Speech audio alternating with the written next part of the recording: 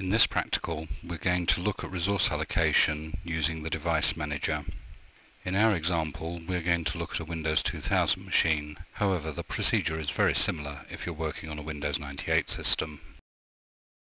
We start by alternate clicking the computer icon and selecting Properties. From there, we select Hardware and then Device Manager.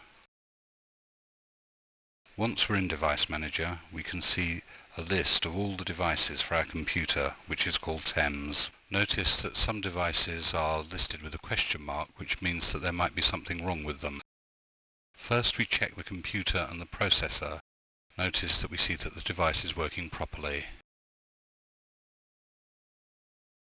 You're much more likely to be looking at devices such as network adapters, and again here we can see that the device is working properly.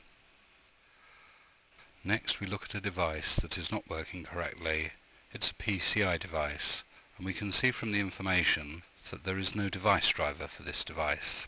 We're given the option of installing one.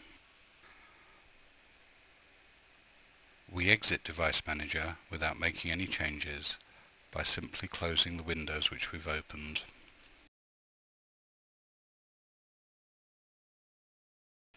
Device Manager is a very useful tool for diagnosing all sorts of hardware problems. You should take some time to look at the Device Manager on your system and look at some of the options that it gives you.